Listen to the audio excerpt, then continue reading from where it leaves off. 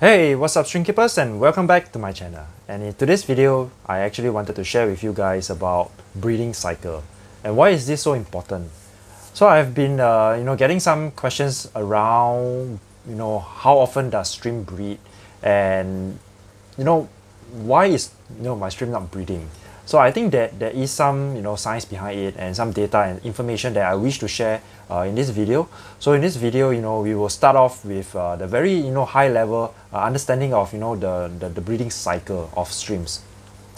So how does the shrimp actually start breeding? So I think the very first thing that you need to be aware of is that the shrimp has to be saddled, and in order to get it to saddle, which means that they are actually carrying the eggs, that you will actually need to have at least the very fundamental water parameters right.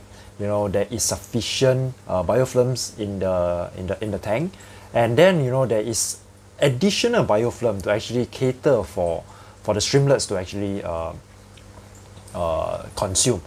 So in the animal world, these shrimps, they are actually very smart. There is always a built-in so-called DNA where they can actually understand when they are supposed to breed and when they are not supposed to breed. For example, if the tank is overcrowded with a lot of shrimplets, there is a tendency that breeding cycle will actually stop or slow down by drastically. And that is where Mother Nature actually kind of like cater to this aspect, whereby you do not actually overpopulate the tank. And the reason is because if you overpopulate the tank, number one, your nitrate level will shoot up the roof. Number two, the probability of having sufficient food, that is where there is concern. So for example, if your tank has a 100-liter tank, you only have 2 male and 10 females. For example, you're breeding them, and then you probably will have maybe 50 or 80 shrimplets in that 100-liter tank. So there are still sufficient food available to actually to provide for the shrimplets and for the breeding the breeding colony to keep breeding.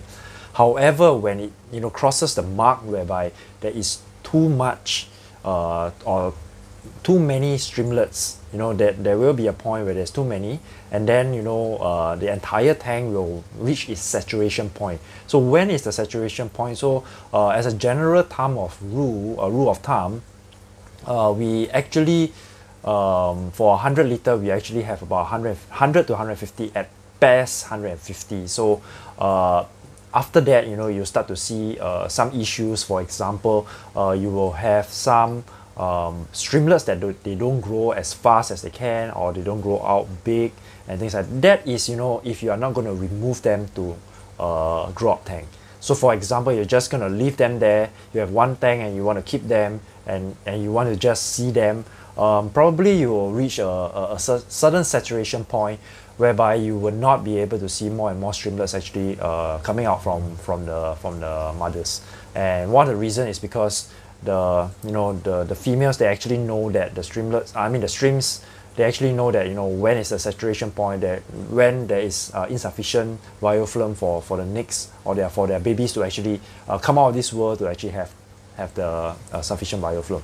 So I think another question has always been surfaced is that if for example, if I have about 80 babies and in a 100-liter tank, will there be sufficient biofilm or sufficient food, or do we need to actually enhance and add more more food to the tank so that the babies actually have food? So I think the fear is that a lot of breeders are afraid that there will not be sufficient food for the babies, and to actually produce or provide additional source of food for the babies. So I think in a controlled manner, I think that is still fine, as long as you do not clog up or you do not actually feed too much food that make the water a little bit more imbalanced, or you have a lot of higher nitrate so that you need to change more water. The more water that you change, you actually make the water fluctuation or the water parameters not as stable as it should be. And I think that is something that from a husbandry or shrimp breeding process, that is the reason why, one of the reasons is we remove them the streamlets will remove them from the breeding tank into the grow up tank, so that they can actually enjoy the space, the abundance of food.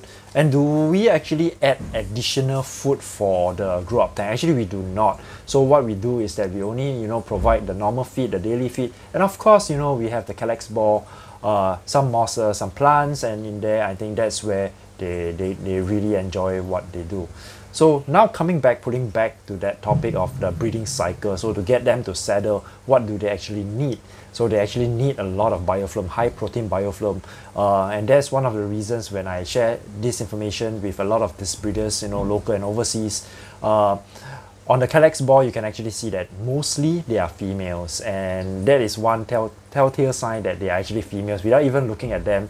And this observation is can be seen because the female shrimps are getting ready to get buried. So it means that they are actually consuming a lot more protein, high protein, and of course the beneficial biofilm, which is their natural food in the wild, to encourage them to settle. So once they settle, then there is a chance that every month there's a molting, and then there is a chance that the females will actually get buried. So that is how we actually get them to settle and then bury. However, there is also another catch to this. It's not just so simple as getting settled, and all that. So there may be times where it doesn't happen, right? So it means that you will miss out one breeding cycle, and then you have the next breeding cycle. And time is of an essence, because breeding is a short period of time. The females, once they are newly minted females where they can start to bury, they do not get 30 eggs or 20 eggs immediately. So usually they start off with maybe 8, 10, and then they slowly grow. As they grow bigger and bigger in size, they carry more and more eggs, and then that is where it's getting to a peak.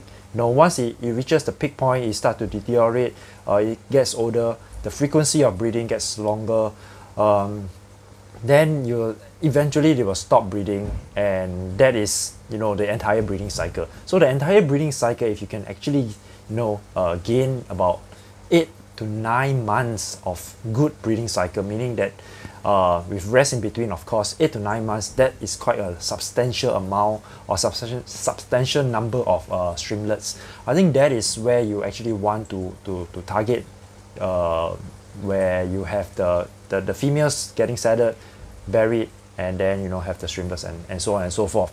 And the main reason is that if you're going to miss too many cycles, it also means that there is no streamlets available, and you really need to have streamlets to actually replace the adults eventually. Or you're going to do some cross-back projects or some breeding projects, selective breeding projects, and that is how important actually having the streams buried and settled and buried, and having streamlets. I think that's critical.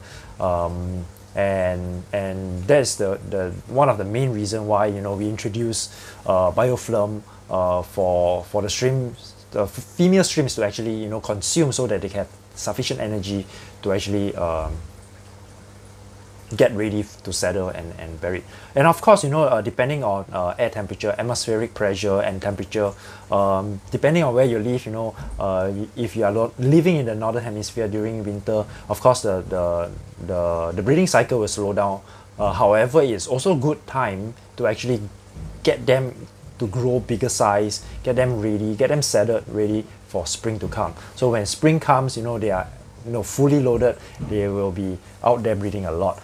Of course, you can, like for example in Singapore, it is hot throughout the year. There is no winter, there is no summer. It's always hot or hotter. It's just hot. So what we do is that we have air condition. So in another sense, that if you are in the winter and if you have your temperature around 20 to 25 degrees, Celsius, definitely, you can actually try to control the temperature and atmosphere. So atmospheric pressure, that is something that we are still looking into. There is some correlation between atmospheric pressure and of course molting. So that is something that we are still studying upon, researching upon, and it's also very a topic that is very interesting to learn, because if you are able to actually get them to molt knowing when they will molt. You can actually selectively breed them based on when you want them to breed, and the number of the duration that they carry the eggs and so on and so forth. You can actually time most of it, and you can really see through you can actually record down a lot of this information as you breed them. So at the very final part of it, having this Kallax ball, once the females actually produces the shrimplets generally in the first 14 days they will actually surround the Kallax ball, because that's their natural food. So that's the first thing that they actually go towards for, and then then the whole entire process starts again. And having all these breeding cycles, I think that is to understand the breeding cycles, it encourages a lot of breeders to quickly get the breeding cycle to start, and then don't try not to say, oh, it's okay, let's wait and see 8 months later, and we are still waiting, and then the females may expire already. By then they will not be able to breed, and then that's too late. So I would really encourage you guys to actually keep pushing for the breeding cycles to happen as best as you can. Of course, not forcing them. There's no way you can actually force them, but to encourage them to have all the right parameters, having water changes, having the right temperature, having the biofilm in there. I think that will start to trigger them to breed. So that's all for sharing this video. Thank you very much for watching, and if you like this video, please remember to give a thumbs up and please subscribe to this channel, and until next time, peace out.